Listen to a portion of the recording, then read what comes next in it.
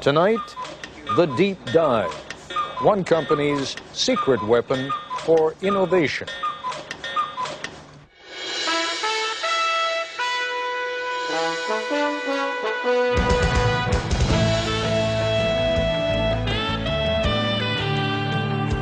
We went to IDEO, the product design folk, and said, take something old and familiar, like, say, the shopping cart, and completely redesign it for us in just 5 days. ABC News correspondent Jack Smith tells us what happened next. 9 in the morning, day one, and these people have a deadline to meet. So welcome to the kickoff of the shopping cart project. This is Palo Alto, California, in the heart of Silicon Valley, and these are designers at IDEO, probably the most influential product development firm in the world.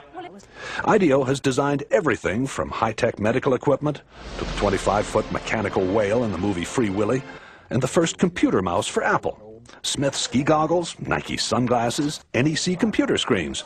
Hundreds of products we take for granted.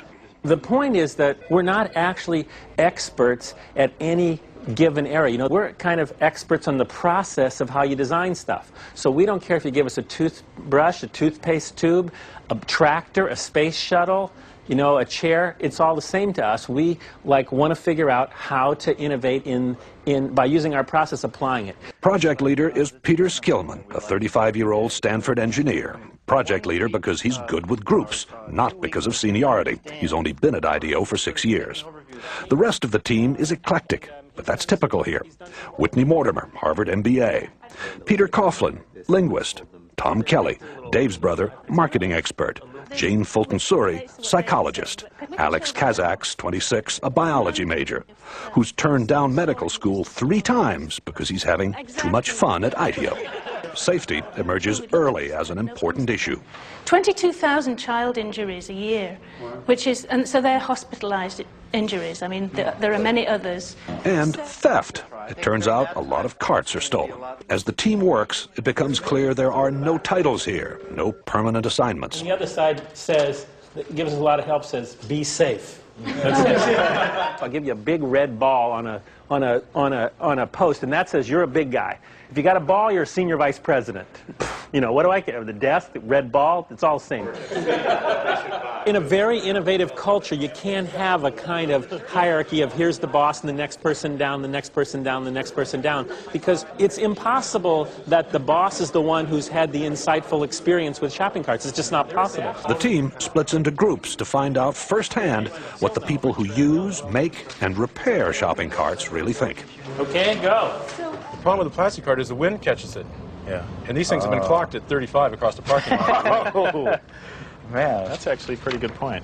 The trick is to find these real experts, and so that you can learn much more quickly than you could by just kind of doing it the normal way and trying to learn about it yourself. From everything I read, these things aren't that safe either, you know? So probably the seat itself is going to have to be redesigned. One of the interesting things for me is looking at how people really don't like to let go of the cart, except for the professional shopper, whose strategy is to leave the cart at various places. 3:30 in the afternoon, and the group is back at IDEO. There is no let-up. Each team is going to demonstrate and communicate and share everything that they've learned today. A shopping cart has been clocked at 35 miles an hour traveling through a parking lot in the wind. We were in the store, what, 2 hours, and it was truly frightening just to see the kind of stuff going on. You ought to designate some people to make damn sure that the store owner's point of view is represented. After 9 straight hours, the team is tired. They call it a day. So, everybody cool? Well, that's great. Thanks a lot. We had a great time today. Yeah. IDEO's mantra for innovation is written everywhere. One conversation at a time. Stay focused. Encourage wild ideas. Defer judgment. Build on the ideas of others. That's the hardest thing for people to do, is to restrain themselves from criticizing an idea. So if anybody starts to nail an idea, they get the bell, you know. The ideas pour out and are posted on the walls. Oh, the blind, the privacy blind. Like when you're buying 6 cases of condoms, no one sees. So if it doesn't nest we don't have a solution. Organized chaos. It's not organized. What it is it's focused chaos. Vote with your Post-it, not with an idea that's cool, but with an idea that's cool and buildable. If it's too far out there and it can't be built in a day, then I don't think we should vote on it. Enlightened trial and error succeeds over the planning of lone genius.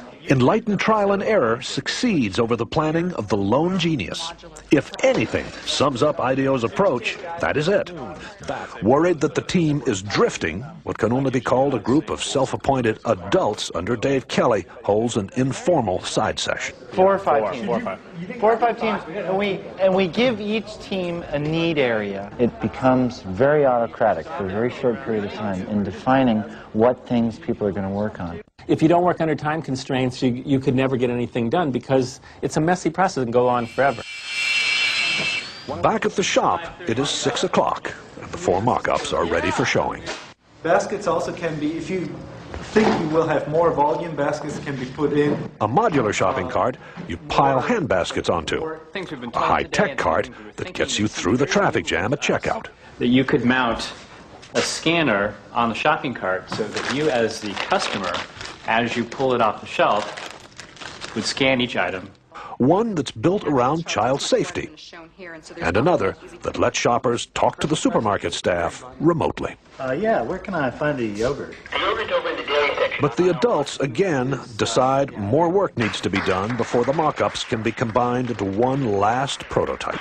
Why don't we have all the carts come up here for a second? I think you take a piece of each one of these ideas and kind of back it off a little bit and then put it in the design.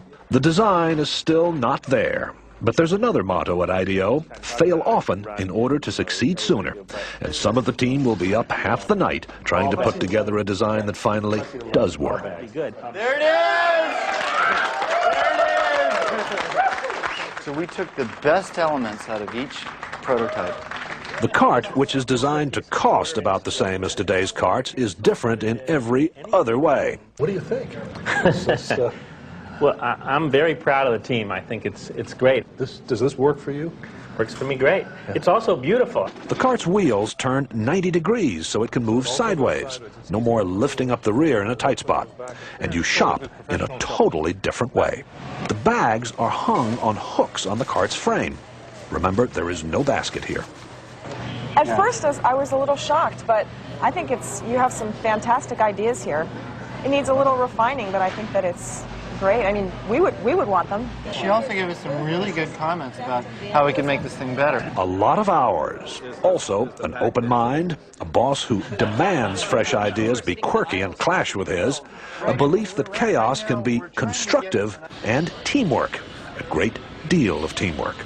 And these are the recipe for how innovation takes place. This is Jack Smith for Nightline in Palo Alto, California.